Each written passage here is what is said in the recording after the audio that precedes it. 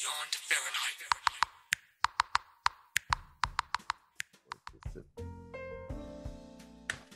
Welcome to another episode of Federo Speaks, which is a very, very, very special episode where I have some very special panelists where we will be continuing the conversation of last month where we will be discussing mental health. This week's panels is going to be on the topic of mental health and women in America.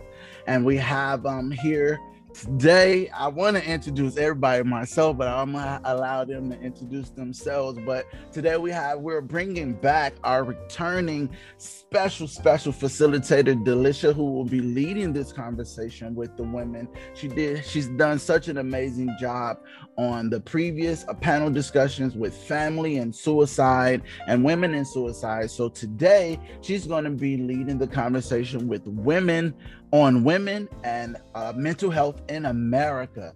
Delisha, you got anything you want to say? I just want to welcome everyone. I want to welcome you ladies. I thank you for participating again. And I want us to really dive in and open our hearts and our minds to each other to hear what we've experienced, to hear what we've been through. And I just, like I said, the anticipation and expectation that I have today, I'm excited because I know that this is a place that the organization PWP, we want you to feel comfortable. We want you to feel loved, validated, heard, and seen. So I hope that you will be willing to open up today to share so that if anyone else just happens to run across this, they will know that it was genuinely and our hearts were in it and we gave of ourselves, and so that they could be seen and heard as well. Okay. Awesome. Thank you for sharing that, Delisha. So as I stated, we're continuing the conversation on mental health in America. I'll be honest today I'm a little frazzled in my own mind. So I'm really looking forward to just feeding off of these ladies. Like with the previous women's discussions, I typically am just like a fly on the wall. I may jump in and out, may poke in, say this and say that. So y'all can see me jumping in and out of the conversation. But primarily this conversation is for you ladies. There are no men here. This is a platform where we want you to feel safe, as Delisha said, feel open to express yourself. While none of us are definitive experts on the topic of mental health, we all have collective experiences with different variations of mental health issues and disorders and just going through life's trials and so forth, and the way that they can just really bear on your heart, mind, and spirit, and which can so affect us, where, as we discussed last month, where we can then get to the point where we despair of life itself. We discussed last month how I struggle with my mental health over the pandemic. Coming out of the pandemic, even still, I realize it's really easy to fall back into a state of depression. So mental health is something, it's not something you can pick up and put down. It is a muscle that you have to work out, like you work out with your regular health. You go to the gym, you eat right. You got to be careful what you're putting on your mind, what you're putting in your heart, and what you're putting in your spirit. So that is my little Federo Speaks preach for today. And with that said, I'm going to toss the mic over to Delisha, who's going to give you ladies the opportunity to introduce yourselves as you begin the conversation. I'll be around and I'll let you ladies have it. Enjoy. All right. So we're going to start with Miss Angela Ross, and I'll let her introduce herself, but she is one of our board members on PWP. So Miss Angela, introduce yourself to the ladies. Hi, everyone. I work for the city of Chicago. Primarily, I monitor daycare centers that's funded through the city. And I actually love my job, right? So I'm so glad to be here today. Thank you for having me. Thank you, Ms. Angela. Ms. Joy, just as your name, it's a joy to see your smiling face. Can you introduce yourself once again? Sure. Good morning, ladies. My name is Joy Frierson. I live in Chicago. I'm from St. Louis, relocated there about 3.5 years ago. I met Federo we worked together with Identity Ministry at New Life Southeast. And he's just phenomenal. I'm not going even because I could talk about him all day. But I work for Evangelical Covenant Church. I am manager of their database services, which basically just manages all of the monetary donations, everything that comes in from individuals and churches. I'm also a certified life coach focusing on teenage and young women, emphasis on trauma. All right. I am so delighted to be back. Our other session was so beneficial for me in ways that I can't even imagine. So I'm so delighted to be back. Mental health is very, very dear to me. As Federo said, I learned a long time ago that it is absolutely something that you do not put down and pick back up. It is an ongoing struggle, but we can win. We can fight. Amen. Yes. The victory is at hand to have. All right, now. Thank you. All right, Miss Diane, can you introduce yourself?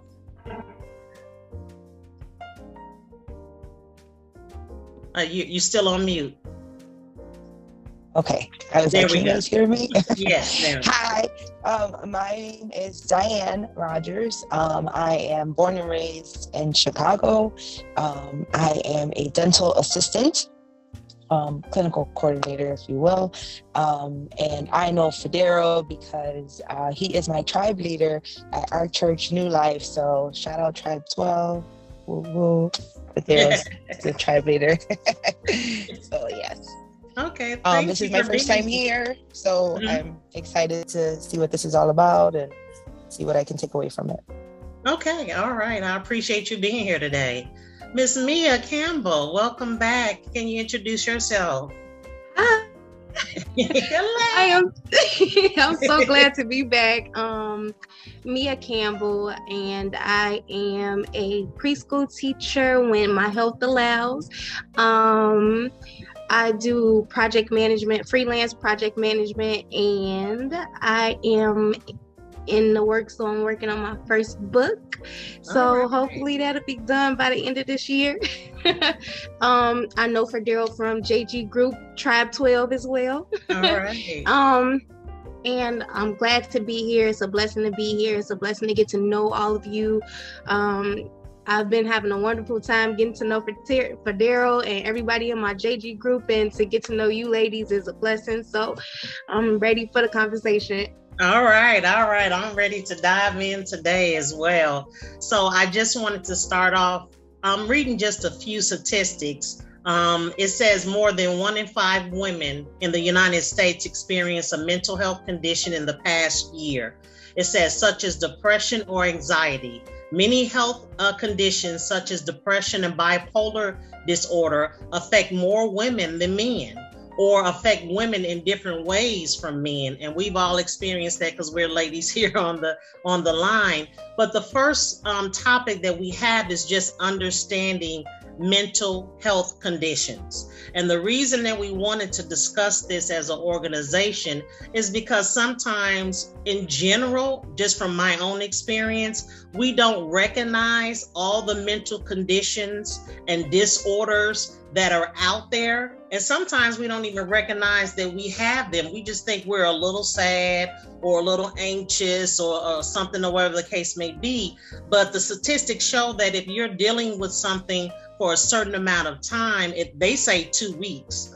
To me, that's too short. In 2 weeks, I mean, you don't know. Your hormones could be 2 weeks and change and shift. So that's I don't know if that's really grounded in real truth in real life. Okay, let's be real. So my thing is that they said that mental health conditions, and these are just some of them.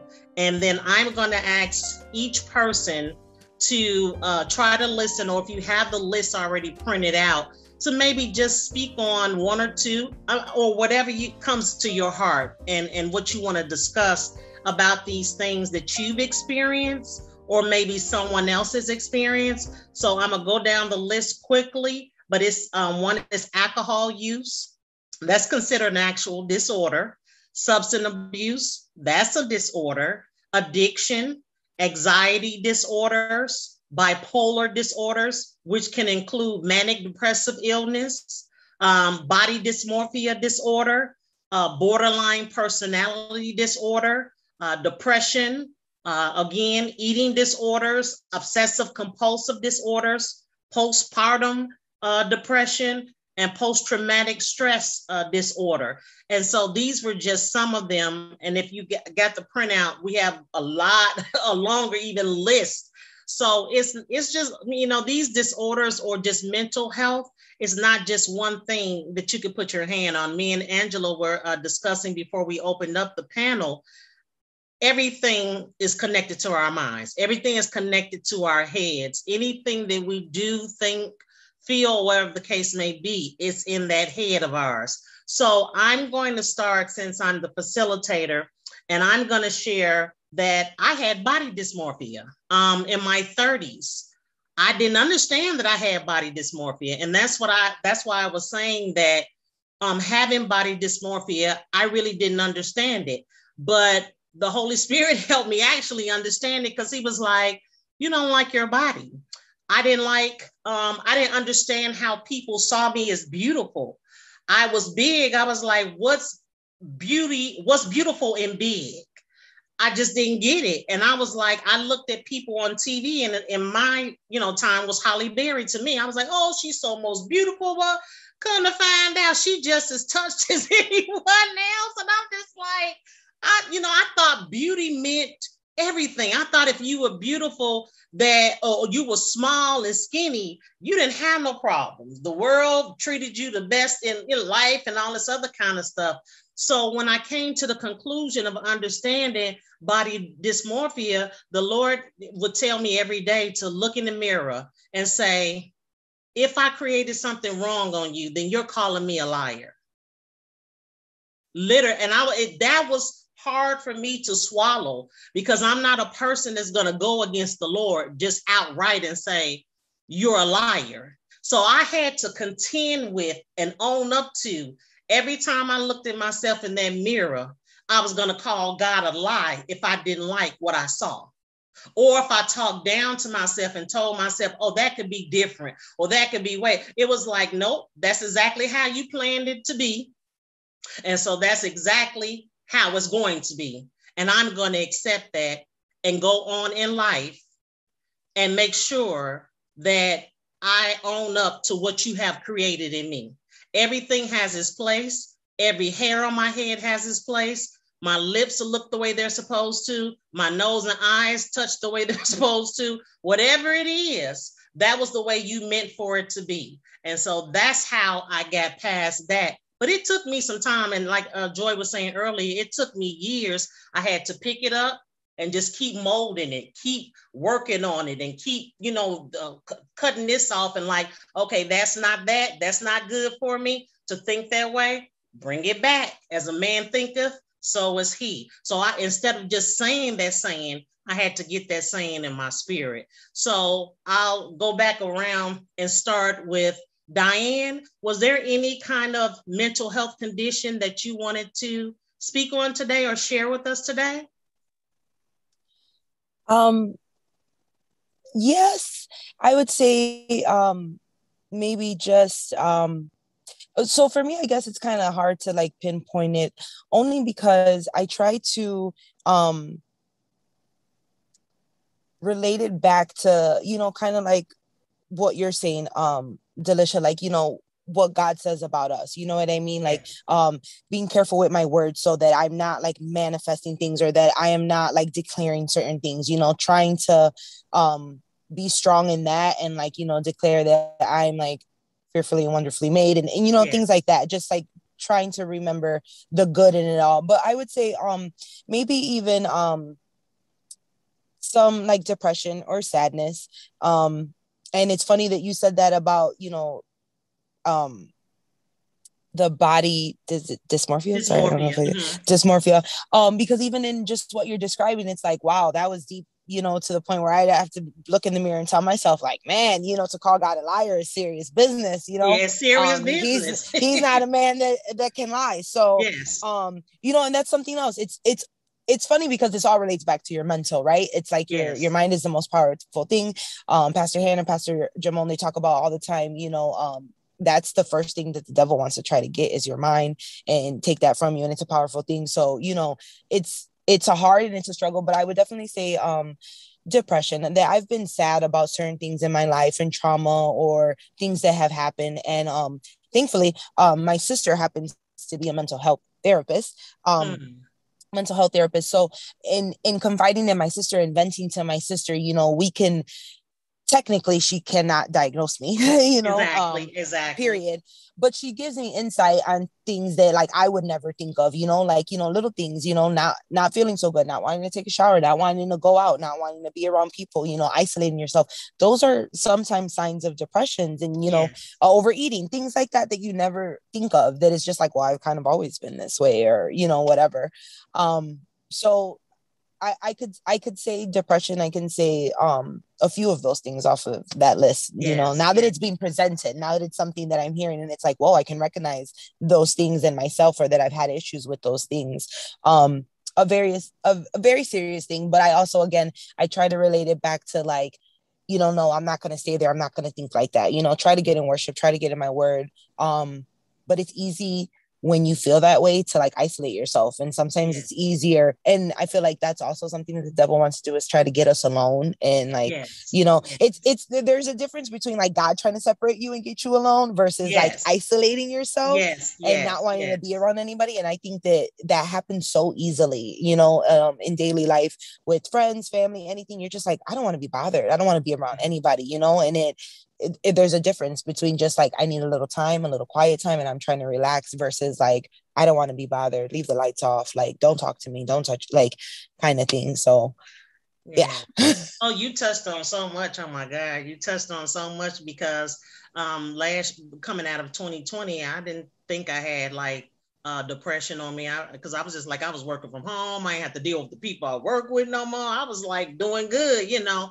But then when I saw that I wasn't like doing the things that I had did just for my self-worth, I was like, something is not right. And like I said, my thing and my issue is that sometimes we just don't recognize it. And even with body dysmorphia, and Joy probably will be able to piggyback on this, is the fact that people can tell you all the day long, but if you don't have it in yourself, it will never change. My mother is what I call her an exhorter. That's someone that's just always like your cheerleader. Yay, 24/7. So I never had the problem of someone telling me I was beautiful. I like the way you dress. She would even say, hey, they got bigger women clothes is better than smaller women. I don't know what you talking about. I used to be like thinking like, she is cuckoo. Like, who believes that or thinks that? But that's what I'm saying. If it's not in your head and you're not, like you said, holding on to it and thinking it for yourself, your sister can say it 10,000 times, but you have to get it. It has to be on your own accord. You're standing on your own 2 feet and saying, I do believe this. I do believe this. No matter what comes, who says what, I truly believe this. My mom doesn't have to tell me. My friend doesn't have to tell me. No one has to tell me. But if I don't get it on my own and I'm not standing on it and I'm not grasping it and working to tell myself, like, girl, don't believe, it's not a lie. Because the enemy will tell you, hey, it's a lie. You just telling yourself something. Okay, we're going to keep it real today. You lying to yourself. Who do you think you are? What you doing? Who told you you was beautiful? Like God did.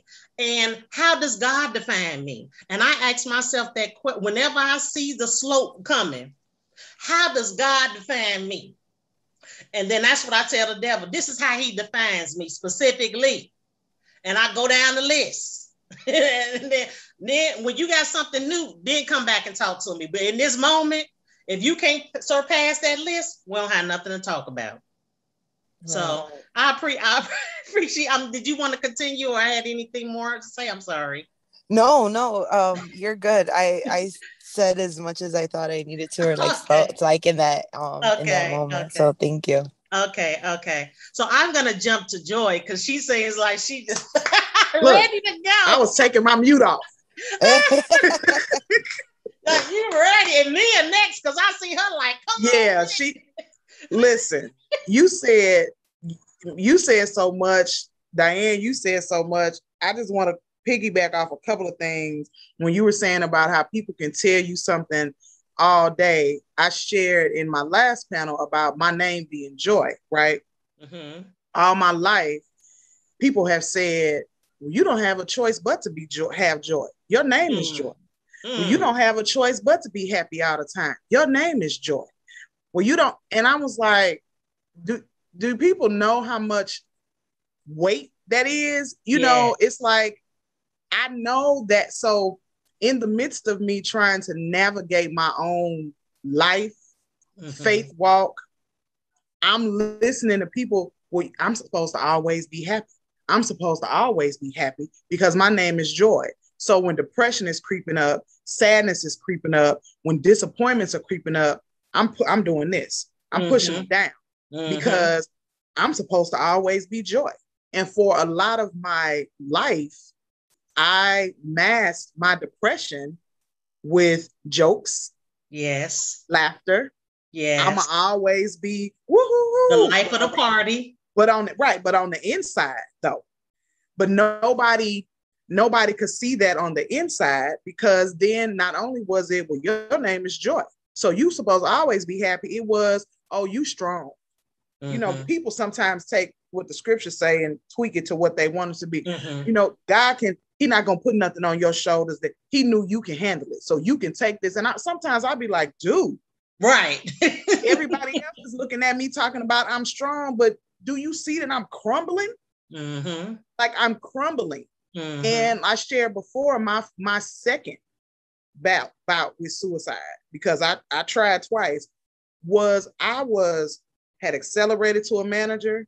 I was doing well, had friends, doing well, you know, in church all the time. Everybody saw me. I was always smiling, this and that and the other. And I woke up on a Tuesday morning and looked in the mirror, Delisha, and I was like, I can't put on this mask anymore. Yes, that's it. I was just gonna say that we carry around, you know those tribal African masks that they have? Some of them is go on your face, but some of us have shields so big it covers our entire body, because that's the mask that we portray when people tell us, like you're saying, my name is Joy, but you don't understand, because I look good don't mean I feel good. Don't mean I That's feel it good. right there. Looks and feeling are totally two different things, and people always think that they are one and the same, and they're not.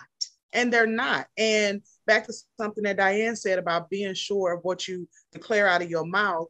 I am working through that now, because I used to. Now I've always been thick, baby. I've always been thick and fine, right? Yeah. And I never had an issue with low confidence, low self-esteem ever in my life until about 5 years ago. And I have been saying, I'm like, I have never not liked my body. I may be having depression, I may be whatever, but I'm like you said, I'm like, God made this thick chocolate baby and she fine. But about 5 years ago, so then I had to start thinking back. The last couple of relationships I've been in, they've cheated on me. They've said things to me to make me think I wasn't beautiful. That was the enemy planting that seed. Planting those seeds. He was in the process of planting that seed. And that's exactly the thing that I noticed, he doesn't do it with one person. Nope. He do it with 1, 2, 3. So what he does is, if one person said it, I could brush off one person. But if 3 or 4, 5, 6 said it must be something to it. And then people. But guess what? Something to it is still a lie. It's still a lie. And so when you just said that, I wrote down, make a list. When you said, you know, when the enemy comes, you go down your list. This is what God said. This is what God said. This is what God said. And I was on a prayer call the other day, and she said something that, like, you know, when God comes at us, because he comes. I mean, when the enemy comes at us, because he do it, we declare out of your mouth until God finishes what he started in me. Everything you doing and saying is a lie. It is. And so God finishes what he started in me. That's a lie. I don't believe it. And so those are things I'm learning about the declarations and manifesting, because if I'm to be honest, I don't have a problem owning my stuff. some of the things that I am dealing with now, health-wise and physically, I manifested those things myself. Yes, you did. Everything is not the end. Exactly. And so, but I'm learning that. So now I'm just going, I'm like, God, make that a crop fail, make that a crop fail, make that a crop fail. But I've suffered with depression, substance abuse. I used to mask it by drinking and smoking weed. Just all it. I don't know what category this fits in, but self-sexual abuse. And what I mean by that is we have that one next, abuse, trauma, and mental health. Yes. Yeah, just giving myself away to people just to feel like I was loved, but I was feeling nothing. Nothing at all. And mental health is a real thing. And I apologize, I'm gonna say this and I'm done, but I am so passionate about mental health because it goes back to sometimes childhood, which a couple of you all know some things I shared before. Words stick. Yes. And when people say stuff to you, you don't know how that stuff is sitting. You don't know how it's manifest. You don't know what is triggering. Words matter and words stick. And it can mess with your mind. And even the strongest person is not strong all the time. Yes. There are times when I went to some of my closest family and friends and broke down and been like, I need you to see that I am struggling. I can't always be the one that's holding my arms out for everybody else. Like I need to fall in somebody's arms sometimes. Yes. And it's hard to be in that position, but mental health is real. That thing it ain't no joke. And I've had a therapist since I was 16 years old, on and off my entire life. I'm 46 now, so you're talking about 30 years. I'm not ashamed of it.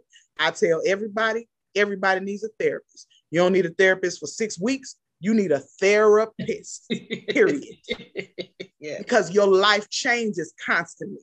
Yes. So you may have a therapist that worked something through with you for 8 weeks, something else gonna come up. So I've literally had one, not the same one, for 30 years. And I ain't ashamed of it. Amen. And you should not be, okay?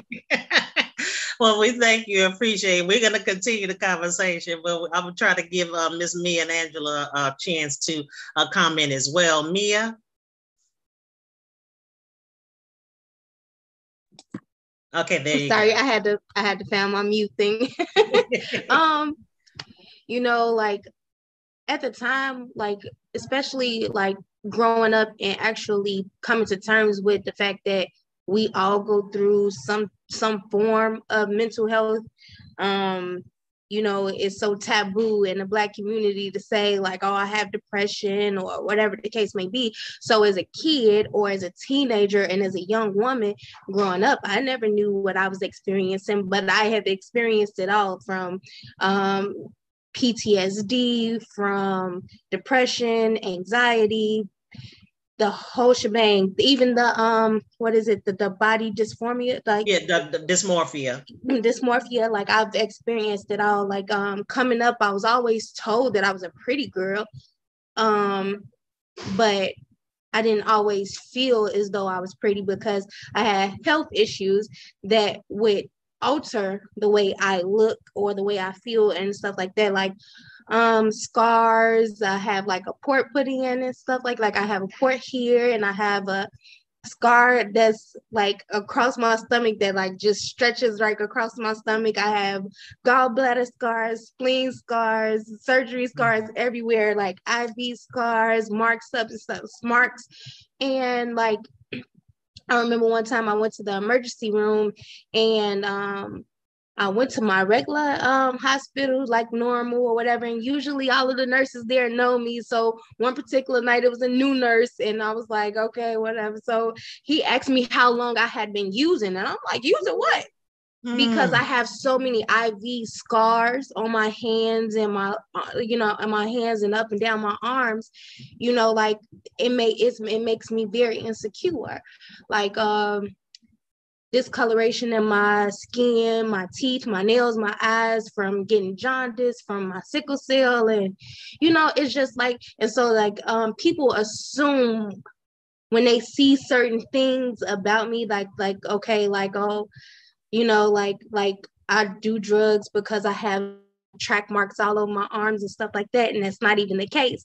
So even though I've been told like since a little girl that I was pretty, but never felt pretty, you know, because of the trauma that my body has been through since I was a year old, you know, like emergency surgeries and stuff like that. And like it's just over like 34 years worth of scarring all over my body. So like my husband, he tells me like I have to get used to saying husband.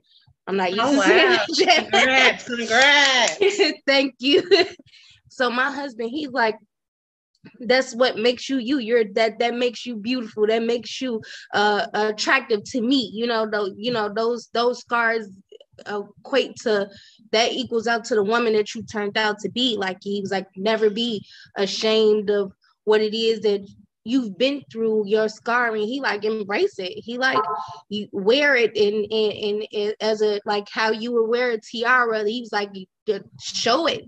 He was like, because you made it through. He was like, it was a reason why God spared you in every situation. So he was like, where, and I'm trying to accept that, you know, because it's always easier to hear somebody say it to you than to actually accept it. And it's like you say, it's like what you think, what you speak on yourself or whatever. And you gotta know that God doesn't make any mistakes. Like my brother, one of my younger brothers, he always tells me like, it's hard for me to believe in God because I didn't understand you growing up being sick all the time. He's like, so why is it that, you know what I'm saying, if God exists, and why would you suffer the way you were from birth? Like, why would you suffer the way you suffer if God exists? And my father, if he didn't do anything else in life, he told me, because I'm the only sibling that has sickle cell. I have 8 siblings. And I'm the only one that has sickle cell anemia. I'm the only one that has any illness at all. And he told my dad told me, God gave you that for a reason. That's going to be your strength. That's going to be your tool. And he was like, out of all of your brothers and sisters, he's like, you're the only one strong enough to handle it. And I'm like, okay. Right. You know, as a kid, I'm like, I don't want to hear that. But, you know, I take it with me. You know, like I take those words with me because I do believe that whatever it is, that whatever reason God decided to give it to me, it's definitely a purpose behind it. And I'm actually in the process of figuring that out and learning how to use that as my strength instead of my weakness. Yes, I have well, it's not my saying, but I've been using it the last 3 or 4 years. Our misery becomes our ministry. Each of us, that the things that we went through, the things that we're over, we get over. And me and Angela was saying, when you get on the other side, that's what the old folks use. When you get on the other side of that thing that you thought was going to kill you, that becomes your ministry. That becomes the way that you can relate to someone who has been through the same exact thing. You're not just telling them because you've heard it. You're telling them because you know it, because you've lived through it, because you understand why that scar is there. So you can pull out your scar and show them your scar. Well, this was when I had my 15th surgery. This was when I had my 25th IV. So again, it seems like to us that it's misery, but it does become our ministry. And when it becomes your ministry, it becomes life-changing. Yes, and it becomes burden removing and yoke breaking, because someone sees and can put together and understand, I'm not the only person who is like this. I'm not the only person who has been through this. I'm not the only person in the world. So when you understand someone's misery and pain, that is ministry. Yes. Yeah, it is. And so your husband is so right. And it's a blessing that you can have someone in your life, a man who can love you like that. So he's showing you that the love of God is possible. And I thank God for that. I thank God for your husband. And me as well, because Yes. I definitely had some trash ones like, oh God, I'm gonna throw you back. Yes, but we also remember that, you know what, our trash ones make us understand that good one. Those trash ones and those zeros and whatever else we want to call them. Yes. Keep it PG. Whatever else we want to call them. I'm telling you, the benefit of understanding what you have when it's a blessing like that. Yes. You know it's God. And it can only be God that can give you that. And it's so funny, real quick. Okay. It's so funny because when we started dating, and he knew that I had a health issue before we started dating, he didn't really know to the extent of how critical it could be. But when we got deeper and deeper into our dating, he would look up holistic doctors, and he like try this and go to this health food store. We try all different types of supplements and stuff like this. So he looks up any and everything to help me feel better or to get healthier and stuff like that. And I'll be like, God, I'm so grateful. I'm so grateful because I've never experienced that, not with my family, not with my friends, not with anyone. Like, he's the first person to ever take the initiative to be like, okay, well, I'm in this with you. We're going to do what we got to do, and we're going to hit the ground running, and, and it's truly a blessing. I do know that. Truly. And it's almost like that's God's gift to you to show you that he loves you just as much as God does. So yes, ma'am. That's a blessing. Thank you for sharing that. That was just so wonderful and beautiful. I appreciate it. So Miss Angela, we're gonna finally get to you, sweetheart. Wow. I appreciate all the stories that I've heard, and it just shows you how mental health affects everybody differently. And that's what mental health does. In 2012, I had a hysterectomy, a complete hysterectomy. And I thought I knew what that was. And my doctor at the time, I thought she told me everything I needed to know, but the surgeon and all of that, but I didn't. I was like, I'm 56 now, so however y'all do the math. I'm too old to even count. But anyway, I was in my 40s, and so I went in straight in menopause. So the effects of menopause affects everybody differently.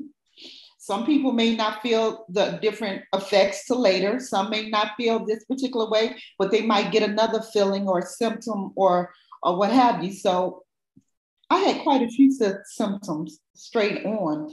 And one of them, when I went home after a couple of days, I started feeling depressed. I'm like, I just started crying. Just instantly started crying. And I was old enough to know, okay, Angela, you're getting depressed. Why am I getting depressed? I couldn't understand why I was getting depressed. Was I depressed because I was at home? What? I didn't get it. And at the time I was going through some things with my daughter. I'm like, okay, am I depressed because of my daughter? I just didn't know. So when you don't know, you think of everything that could be the solution. Yes. Long story short, that was one of the major side effects from going straight into menopause. Depression. And not everybody experienced it, but it would be me, right? So, and I'm totally serious. Why me? We all often say, why me, Lord? But then it come back to you, why not you? So I went to the doctor, had a checkup. They gave me some medication. Came home, took the medication. First thing I said, I called my girlfriend. I can't do this. We're going to have to get together, somebody, whatever. I'm going to have to get the Lord. We're going to have to pray this out for me, because the medication just took me in. I said, thank God I've never done drugs. Otherwise, I could have been able to accept it more, but I couldn't. And it just took me to another dimension. And so prayer line I was in, we prayed and I prayed and I prayed, and I just was fighting against it because I refused to take that medication. But then I also refused to be depressed. Yeah. So that was 2012. Fast forward. And I've always been a person, my girlfriends tease me, you always stay on the go. You always stay on the go. I always got to find something to do. Not like I got to spend money, but always got to be engaged in something social, something just to keep me active. Didn't realize why. 2021, I realized that, 2020, we had the pandemic. And my job, by me working for the city, they shut me down and I wasn't going into work at all. And I'm like, Lord, am I going to get depressed again? Because then as I stayed at home more, because I was home for like 6 weeks with that hysterectomy, and depression kept coming on and on thick. So 2020, I'm like, Lord, I can't do this. And, I just kept talking, Lord, I can't do this. Lord, I can't do this. I can't get depressed. And so I would just constantly talk my way out of it, pray my way out of it. And so 2021 gets here and things seem to make sense. I started having issues. Well, I've been having issues with my husband and we've been going back and forth. And so finally, I actually did leave. I actually left, meaning took furniture, everything, and left. Not just I left, took a few clothes. No, I left and took furniture and everything. So that was a drastic move for me. So the Lord said to me, as I sat in my new place, you have to get to know you. And I said, Lord, what are you talking about? He said, and this is me and him talking. I talk all the time, 24/7. I'm forever talking to the Lord. He said, you have to get to know you. You have never been on your own. I said, yes, I have. I'm 56 years old. I'm grown, right? Mm. And so I'm still not listening. So we have to listen. Mm. So finally, I shut up in my mind. I just stopped. And he says, this is the first time you've ever lived on your own, by yourself. Nobody. Because I had children young too. 19, I had my first child. So I've never been alone, even with children. So I had to refine Angela. And being alone was part of that mental psyche that played on me. That's why I always would stay busy, stay gone. And I never realized it. I'm always with my family, finding things for us to do. Just needed to be around people. I never realized that I was that serious. Had it that seriously. Depressed. Depression plays many roles. Depression doesn't always make you doing things like that. That was a form of depression, and I didn't realize it. And only thing when he opened my eyes and showed me that a couple of weeks ago, to be exact, I just started shouting, "Thank you, Jesus! Thank you, Jesus! Thank you, Jesus!" Mm-hmm. So this is my season to get to know Angela. Mm-hmm. Me, myself, and I on my own with nobody. Yeah. So y'all continue to pray for me. I know I'm gonna make it, but it's a new journey for me. Yes. And I'm ready for it. I really am. So that's the mental health that I've been through, and not until now that just got dropped in my spirit, just like that. As plain as I'm saying it, as plain as the Holy Spirit spoke to me. Mm-hmm. And that's what happens, because a lot of times we don't recognize it. And that's part of the problem, is because you really don't recognize it. Like Diane said earlier, you thinking like, oh, I feel a little down. Oh, I don't want to go out, or whatever the case may be. But depression is not just like somebody being sad. Depression takes on so many forms because, like you said, Angela, you were going out shopping. And that's one of the things I did. I shopped and I ate. Okay. So my thing was that, okay, if I'm gonna eat while I'm eating, I'm happy. You know, while I'm sad, I'm eating. I don't care. I'm going to eat no matter what my, feelings are, whatever case may be. But the thing was that I almost got fired off of my job because I was depressed, but I was shopping. And I had spent up to $10,000 on the company American Express shopping. And didn't even realize I was depressed. I was living in Tucson, Arizona by myself, but I was shopping to make myself feel like I was like I was living. And my testimony is one day I was in my room and I was having an anxiety attack. Didn't know that was what it was either. Was going out of my mind, breathing heavy, like couldn't breathe, sweating. And I'm like, Lord, what is going on? And I could not get myself together in that moment. And next thing you know, the enemy was like, go in there and get one of them shoes. Go in there and get one of them purses. Them purses, them shoes, them clothes could not hug me. They could not comfort me. They could not say anything to me because they were an inanimate object, okay? They didn't do nothing for me. The only way I got out of it was I got a moment to call my mom and like pray for me. I'm breathing heavy, I can't catch my breath. Basically, at this point, hyperventilating. I don't even see it as an anxiety attack until months and years later. And but I still have that testimony to this day. And I go back to that. Whenever I see myself doing a little bit more than I need to, I'm like, what am I trying to replace? What am I trying to feel? Because when you get rid of one addiction, believe me, if you get rid of eating, it could turn into shopping. It could turn into gambling. Addictions replace each other. Because why? That's the enemy. He wants to keep that stronghold on you. So it's like, what can I do to you or say to you to keep you in this stronghold of something? I don't want to release you. I don't want you to be free. I don't want you to live your life like you're supposed to, like God purposed and planned it. I can't let you do that. Then that wouldn't be any good for me. It will be good for God, though. So that's why. So we replace things when we get rid of one. Sometimes we replace it with another. And like you said, we just have to really work ourselves and be like, okay, am I seeing habits forming again? Am I going back to the same old thing? Because the addictions and the things that we have, depression and stuff, sometimes we can depend on them. Because I'm okay. It's harder to fight the depression than to stay in it.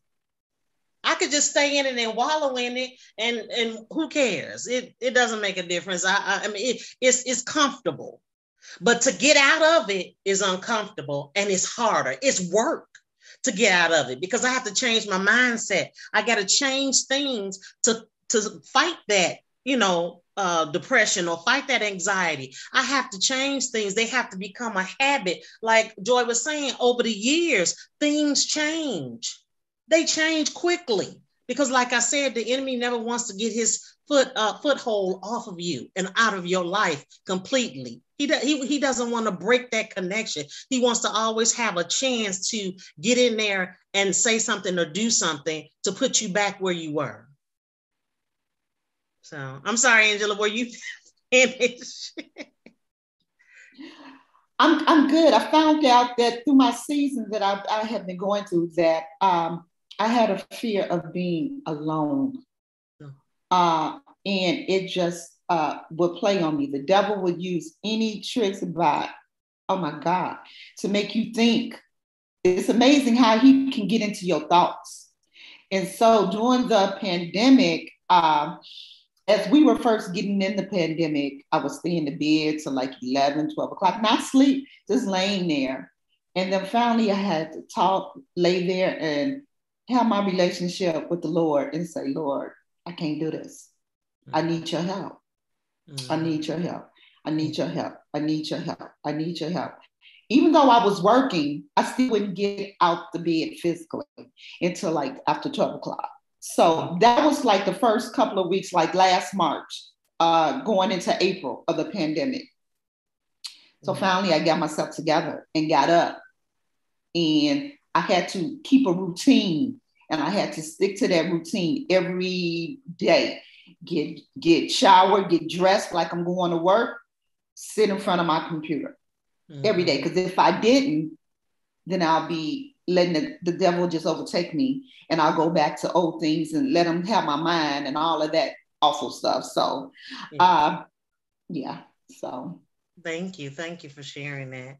And I do want to welcome Antoinette. She joined us recently. Do you have a chance and opportunity to talk? We're talking about mental health. Hi. Yes, ladies. Hello, everybody. Yes, I definitely can relate. Mine's is so my situation is just terrible. But I'm trying to get over some things as well. Everything that you ladies were saying that I heard, I'm experienced that as well. And I do eat. I will eat a lot. I will shop until I'm broke. I have a lot of bad habits. I even talk to a variety of people just so that I won't be lonely. Cause I was dealing with this guy, and sometimes I let somebody be a little disrespectful until it's the point where I had to just really curse them out. Some guys that I deal with, I'd be like, okay, you on games right now, you on BS, or I kind of let them get a little disrespectful, but I just can't do that. It's just to the point where I can't deal with a lot of things anymore. My last relationship definitely damaged me. And I'm just trying to, I'm just trying to change a lot of things. I know that God is working with me. And I'm really trying to change a lot of things. But everything that you ladies was saying, it's, I can relate to a lot of stuff. I've been dealing with a lot of things. Okay. So, we appreciate you. Well, we thank you. Thank you. Thank you guys. And Joy, I want to change the conversation a little bit to talk about childhood and generational mental health. And I was going to start off with you, and then I'll probably jump in because recently I actually realized that dealing with my mother and mother issues and mental health possibly in my family. Can you piggyback or talk about that? Because that's one of the topics that we had on about mental health as in childhood, and basically, your parents and how they react to you, and if they've had mental health issues and trauma that maybe bled over into your life. Absolutely. One of the things that I am working through now, as Miss Angela said, some things that are just being revealed to me. There are some things in my bloodline that I didn't have anything to do with. But because the generations before me didn't know how, understand what it was, recognize it, whatever it is, to break it, it has traveled, right? And I have worked really hard with my daughter. I made a lot of mistakes to break some of those generational curses, to not, I'll share this example because my god brother and I just talked about it yesterday. One thing that I was adamant about, my daughter's father was not involved in her life. He was not active. He was a deadbeat. I never spoke a negative word to her about him. When he would come around once a year, once every 16 months, I never told him no. When he would call, I never said he couldn't speak to her. when he would tell his lies and this and that and the other, and she would, as a child, come to me, I addressed it, but I never said a negative word to her about him. Now at 26 years old, and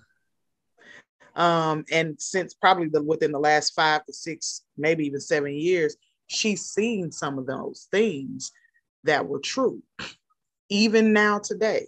Because as I tell her with some things, you're a grown woman now. I absolutely will not get in the middle of that's you and his relationship. I told her 2 things, matter of factly. Either you're going to decide to accept him for who he is and recognize that he's not going to change, or you're going to set boundaries for what you allow him to do in your life.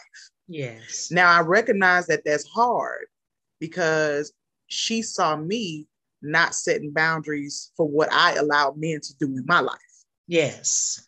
But as I tell her, just because I didn't do it doesn't mean you can't do it. And I had this conversation with my god brother yesterday because my mother did not have a good relationship with her father. My dad wasn't around, but as growing up, she said some things about my father in my presence. Well, I wanted to be around my dad, even though I wanted to be around him and I wanted a relationship with my father, but my mother and family was saying stuff, right? So I was 17 years old when my dad actually reached out to me and tried to forge a relationship, but then he died 3 years later. So that was 26 years ago, and I still deal with that now. But I can't talk to my mother about it because they don't understand that I wanted a relationship. But that's that generational bloodline of the no good daddy and he ain't da-da-da-da-da. Because at my mother's age now, bless her heart and I love her, she still make comments about her daddy who just turned 90 years old on July 4th. We know what he didn't do when I was a kid, but you 70 years old, boo. Yes. And I watch sometimes my sister say comments and do things around her sons regarding their father. And I stepped in one time and I was like, you all may not be together. It may not have worked the way you wanted it to, but he's a very good father. And I'm like, we've got to break this curse. You've got to stop bringing your experience is your experience, and it's okay. It's okay if you didn't want to be in your dad's life or you didn't want him in your life. That's perfectly okay. But you can't put that experience on your kids. And there's a lot of things that I said, Miss Angela, you teaching me today because I just had a hysterectomy in 2017, and when you said what you said, a light bulb went off because I'm just like, oh my God, maybe I need to really go back and to the doctor and research some things what's been going on with me, because it's just been a lot. But in that, it's just like it's the generational. I'm like, come on, yeah. And I'm just finding this out, Miss Delisha. Like, yes, just dealing with this, and I've been in prayer saying, God, on both sides of my family, I repent for their sins. I repent for the curses, the generational curses. I come before you. Show me what I need to call out specifically. I didn't have nothing to do with it. I wasn't there. I don't know they sins, but God, we got to break it. Yes. Like, we have to break it. Yes. And if it's got to be me, give me the grace to do it. Yes. Yes. So that's the place I'm in right now, because it's so many, and I see it in my family and people that I know, just generational curses down the bloodline. But the problem is, if the generations before us don't want to own up to it and admit that it, yeah, and we got that. That goes on a lot. You got these generations before us that they don't want to talk about stuff. They don't want to admit stuff happened. They want to push stuff under the rug. But then you wonder why the generations after you were struggling the way that they struggling. Yes, yes. But nobody wants to have a conversation. Exactly. And that's why I wanted to share of what I'm going through right now, is because my grandmother, my mother's mother, had a Mickey slip to her.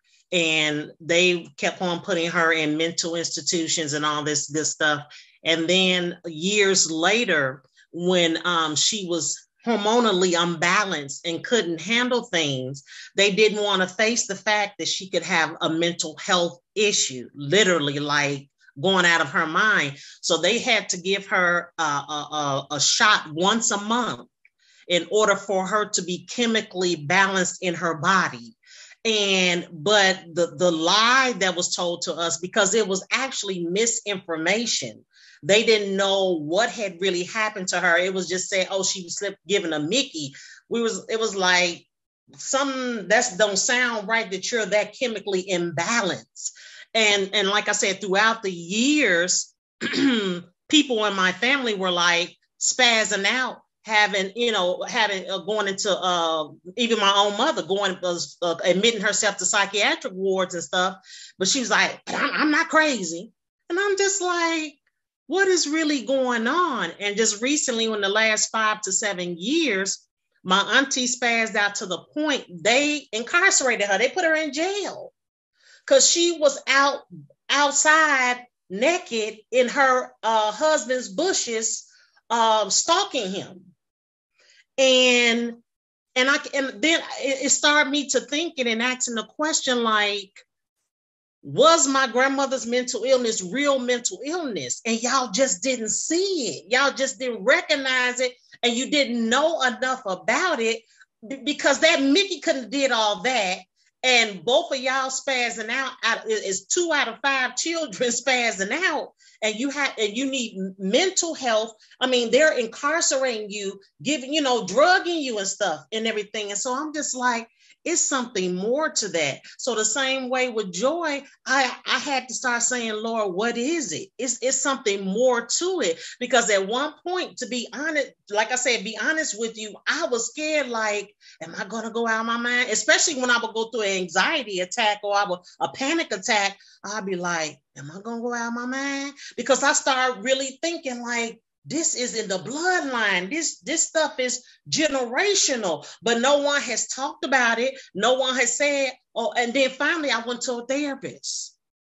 And once I went to the therapist, that's when I started realizing that it's mind over matter. You know what I'm saying? It's not just about like, okay, if she had it, what was going on? And now I'm going into premenopause myself. So like you said, that unbalances you as well. So it's so many things that we as women go through.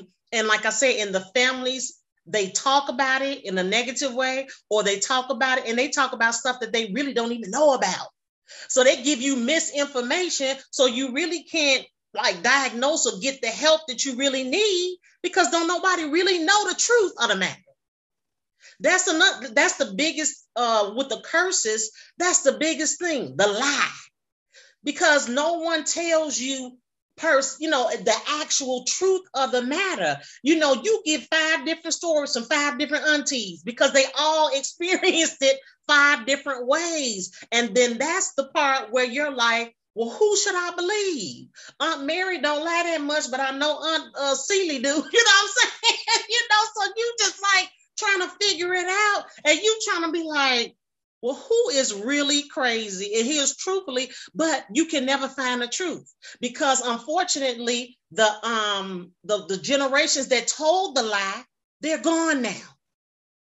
So they can't answer you, and they can't give you any solid answers. So it's almost like you got to start from root ground to figure it out and to understand what's really going on. And is this something that you even need to address? Because everyone else said that, oh, it's nothing else. Mia, you have a question? I really didn't have a question. It was more so like to go off of what you guys were saying. You enjoy. I've experienced my own generational curses and stuff like that, and like dealing with my grandmother. She doesn't marry for love, she marries for money, honey. Like when I say marry for money, this is her third marriage, and she's like, if you don't have no money, you can't be my man. Point blank, period. And she was always one of those women that was about her money or about her man's money and nothing else in between. So like my mother actually, and I'm just now learning this as I'm getting older, because I never could understand why my mom was never affectionate. She never said I loved you. She never had mother-daughter talks. We never did mother-daughter shopping and outings and stuff like that. Or when we were sick, we couldn't sleep in her bed. Like she didn't do any of that. Like no hugs, no kisses, no I love you, no nothing. You know, she was like a real tough lady. And I couldn't understand why. And so now that I'm getting older, I'm learning more and more about my mother and my grandmother's dynamic. And me and my grandmother also have our own dynamic as well. So my grandmother doesn't marry for money. She did not like the fact that it was 10 siblings amongst them with my great grandparents. And they were poor, so she didn't like that. So when she got older, it was strictly about money for her. So the man that she's with now, that she married now, he actually sexually assaulted me, and they end up getting married after the fact.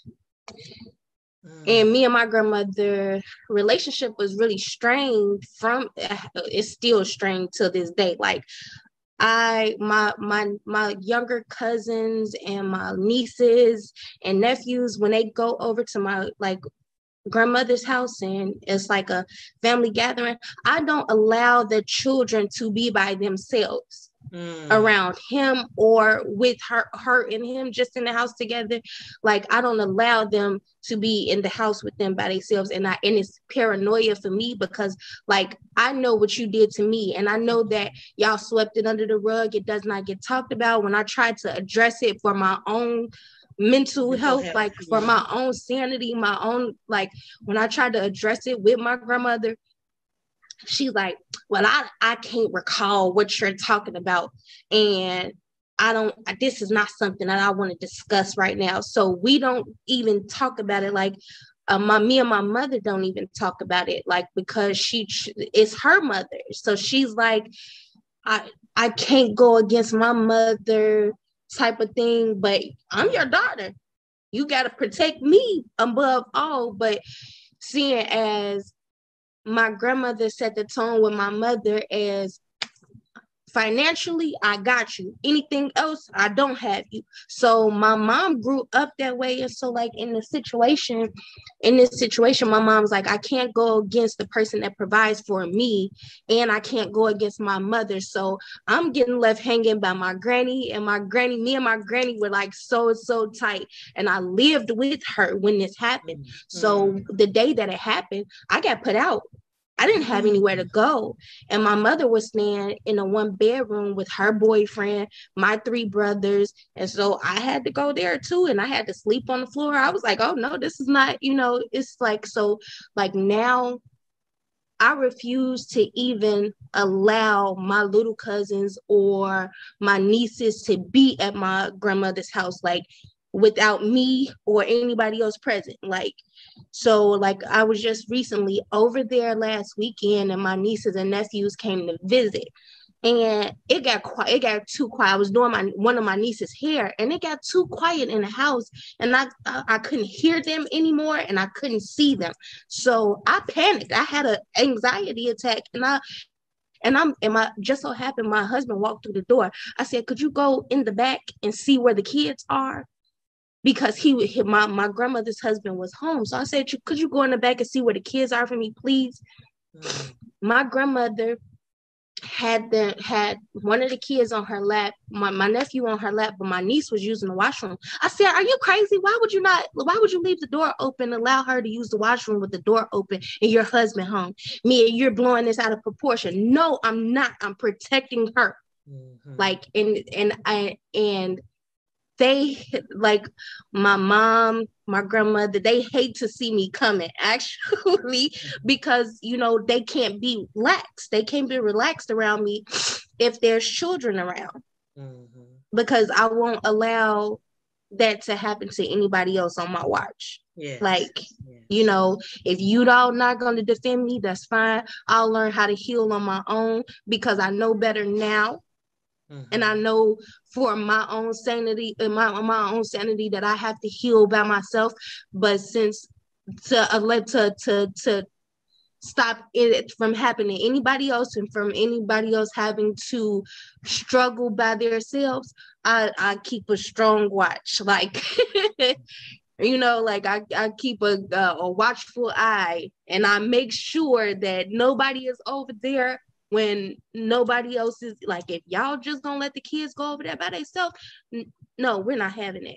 They can't. It's a no-go.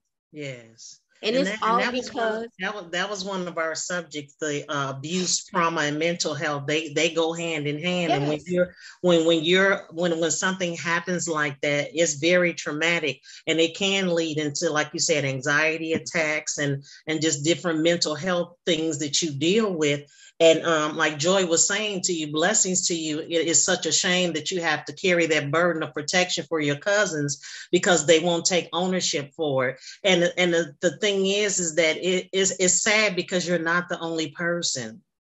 You know, it's sad. You're not the only person who is carrying the new generational guard to protect their younger cousins and nieces and nephews around this person that people have seen to accept, not even seen, they have accepted, and just keep it hush hush and don't address it.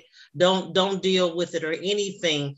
And that's such a harsh reality. And what can you do with that one? But pray.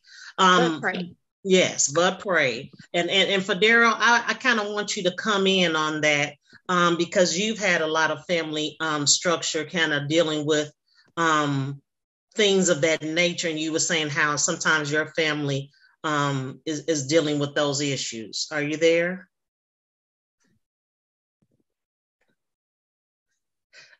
Take your mute off, my brother. You gonna call me out of the woodwork? Yes, because I know you was back there itching. Thank you so much, me. I'm sorry. Oh, yeah, no problem at all. Yeah, we love you. We love you. We just want you to know I love you, ladies, and we support you. We love you. Yes, Mia, you shine, Mama. You shine. I am really, really, honestly, very touched by your testimony, by your aura, by your strength. I wanted to jump in. Making me cry. I'm gonna speak my truth. Good tears. I'm gonna speak my truth because the Lord laid it on my heart, and this is not supposed to be one of them meetings, but he laid it on my heart earlier. What's amazing about Mia is who you see is who she always is.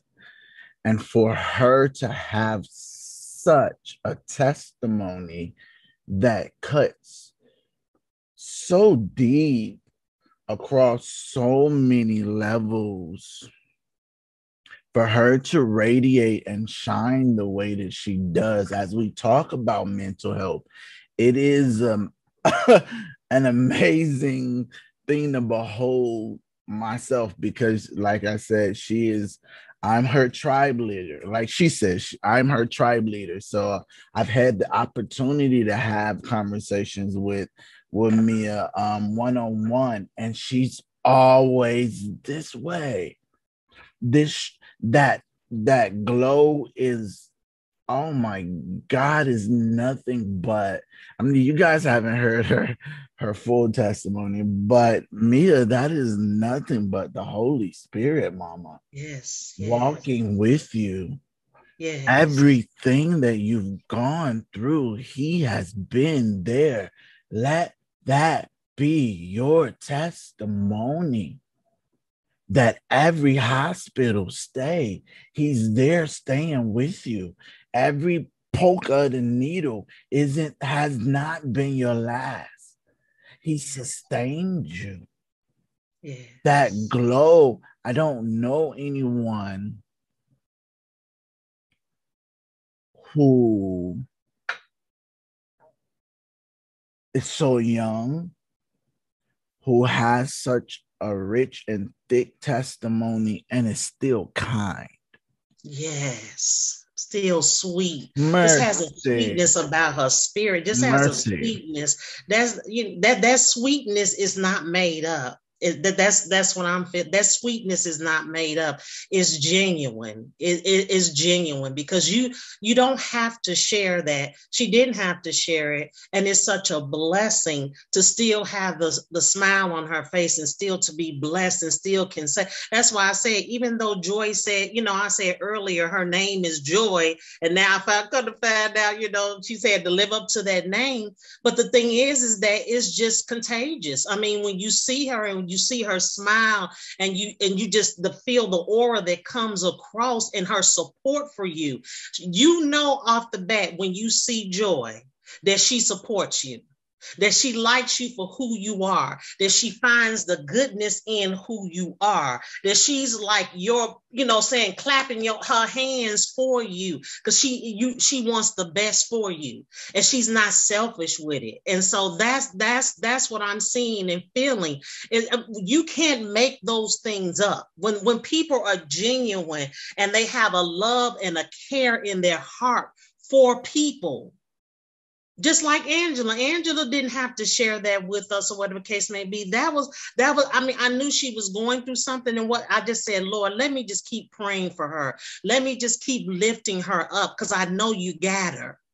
And that's what she said, just pray for me, just pray for me. But sometimes you just want to just, extend a hug and say, hey, I don't know you like that, but the love of God that's in me, I want to give to you. And so when I see Mia's face, Come when on, I see Joy's face, I want to give them that. I want to give them that hug to say, I love you if don't nobody else do. I support you if don't nobody else do. And that takes time and that takes energy from the Holy Spirit to give that to you, because I didn't always have it. But they have it. That's what they've come out of their testimony with after they've took off the soot and the ashes. That's what their testimony shows. It shows that when they came out on the other side, that God blessed them to still be here to testify and tell the story that I made it and so can you. And it's such a blessing. And that's why I said I just had an expectation and an anticipation today that we would not just be on surface, that we would dive and that we would get in and that we would just see the heart of people. And that's what we want to do as an organization. Me and Federa talk about it all the time. We want you to know that you're being seen. It doesn't matter that it's just 6 of us on here. God sees you first and foremost. And then after that, we see you and we validate you and we love you. So what do you sorry, want to say? Federa. Yes, Delisha. Thank you for sharing. What do you want to say, Miss Angie? Your hand is up.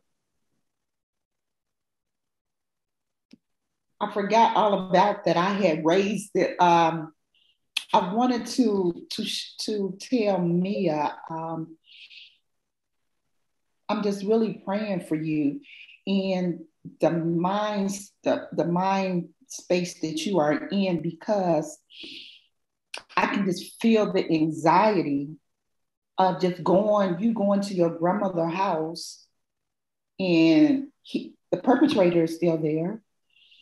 And you have to be there constantly for when children are there. And if you're not there, you're breaking your neck to get there. That alone, oh my God. And so I don't feel sorry for you, but my heart goes out to you. And I'm truly praying for you that God delivers you from that, because that is such a weight on you. That's so strong. You're talking about a stronghold. That's a stronghold. Yes. I'm just asking for prayer for a way out for you from that situation. Yes, yes. Amen. Go ahead, Antoinette. Yeah, I just want to say that I really love Mia. That's my prayer partner. She is so sweet and she is really genuine. And even when we all went out, she just make me, I can't even explain it. Like, I really did just feel what she was saying. She is a really sweet girl. And the other day she called me and I was going through some and she prayed for me. And it was just so, like, it was just so sweet. She didn't ever judge me or anything. And I just really hate the fact that, she went through that, but she is very strong. She is very strong. Thank you. Thank you. Yes, thank you for sharing that, Antoinette. Yeah, going back to what I was saying, Mia, just know I can't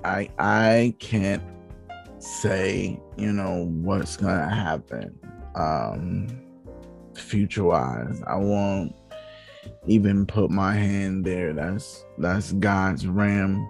But presently, I want you to know that the Holy Spirit is with you every step. You know it. You know it. I know, we know. So you know. And I want you to understand that because the Holy Spirit is with you, that means goodness and mercy will follow you all the days of your life. All the days. We talk. All the days. That goodness and mercy will be there. And so I want to just encourage you to be strong in the Lord. Continue to fight whatever He's laid on your heart to do in regards to being a guardrail within your family. He chose you for this time. You were born for that assignment. You were born for that. There are certain mantles that some of us are created to carry. Some of us will never be able to understand. Yes. The stories they would never be able to understand the mantle, the truth, how deep it really goes. But there are some assignments that God created special people for. They were just created with a little bit something extra. I can't tell you how many parents have stopped and say, Fidel, you don't know how much I wish my son was like you. Whisper, because they see something. I don't know what it is, but I see it within you, and you can tell when God has graced someone to carry a little something extra. Yes. So understand that no matter why you were born in this time period, why you were born in this season, you've been graced to carry the extra. Yes. He is there. And that goodness and mercy, it is following. Yes. I want to thank you, ladies. This was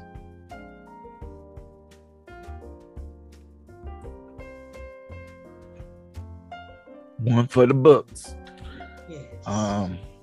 For anyone that's watching, I just want to say, I'm going to scroll back up and say the information presented in this discussion may be triggering to some people. If you are having suicidal thoughts, contact the National Suicide Prevention Lifeline at 1-800-273-8255 for support and assistance from a trained counselor. And if you or a loved one are in immediate danger, call 911. Thank you, ladies. Thank you. Appreciate the discussion. We appreciate everyone's heart. We appreciate everyone's spirit. And we know that God is going to bless all of us in His time and His will and His frame that He has created for all of us to purpose and destiny for us.